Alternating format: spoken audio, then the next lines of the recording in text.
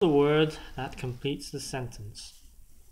자, 동그라미를 알맞은 단어에 치시면 될 거예요.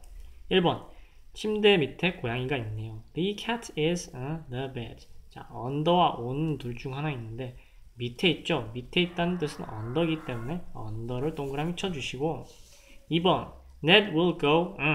Ned는 지금 문을 열고 밖으로 나가려고 있죠? 어디 친구 만나러 가나봐요. Ned will go out겠죠. 자, 3번, This is a hot pot.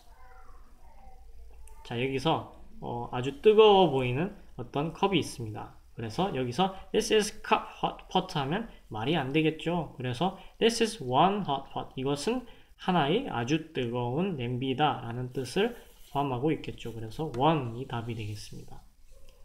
자, 4번 The pet will. 자, 애완동물 좀 불쌍해 보이는 개가 한 마리 있는데 여기에 먹이를 두고 있죠. 그래서 지금 막 먹으려고 하고 있죠. 그래서 the pet will eat가 되겠습니다. 자, 이렇게 쉽게 풀림으로 5번, 6번은 여러분들이 영어를 너무 잘하시기 때문에 한번 맡겨 보겠습니다.